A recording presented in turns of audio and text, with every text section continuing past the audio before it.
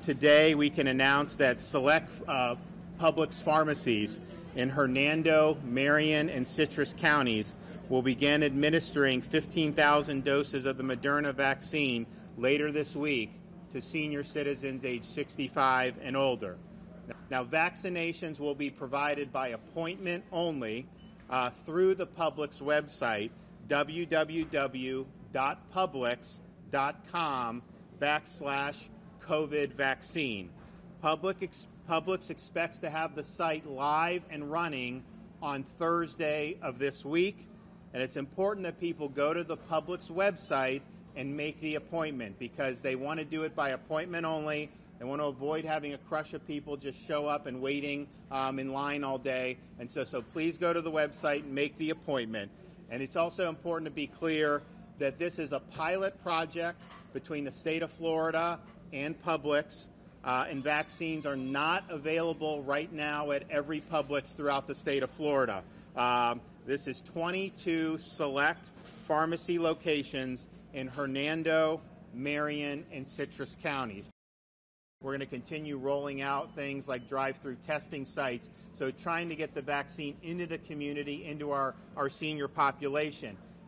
Publix, though, is perfect because this is part of the community. You have folks who are coming here all the time, age 65 and plus. And so if they're able to go online, make an appointment, as they're getting their groceries, get a shot. This is a pretty easy shot to get. Yeah, you got to fill out a form. There's a little bit of paperwork, but basically they put the needle in. I've watched probably a dozen of these over the last couple of weeks in live demonstrations. Haven't seen any problems with it. So to have that in every community potentially could be a big thing. So our goal is we want to do the pilot project. We selected these 3 counties and these 22 pharmacies. But I've made clear to Publix that if we're able to do this, if it's efficient, if people have good response to it, my goal would be to work with them in all their pharmacies. And you have how many pharmacies throughout the state of Florida?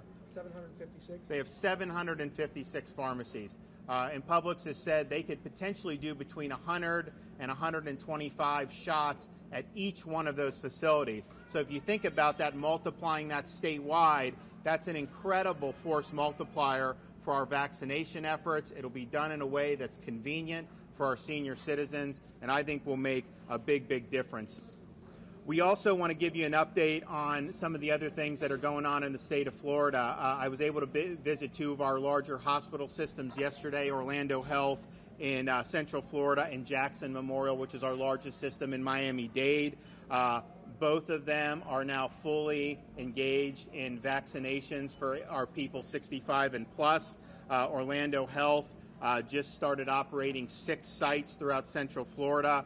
Jackson is operating 3 sites with more to come, and we're working with them to support them on doing some drive-through testing sites. And between both systems, they think each system will be able to do a minimum of 10,000 doses a week for people 65 and up. And I think you're seeing other hospitals throughout the state of Florida also step up.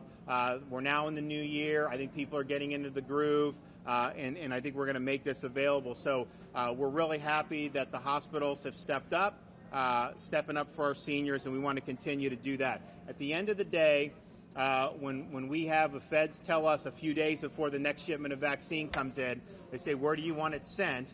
And what we're going to be doing is we're going to be sending it and prioritizing, whether it's a hospital, whether it's Publix, whether it's whoever, we're going to prioritize it to those areas that are the most effective at getting vaccines to our senior citizens. And so as Orlando Health and Jackson may need more because they're doing it, we'll give them more. If there's other hospitals or other entities that aren't using the allotments that they were given, then we'll dial that back.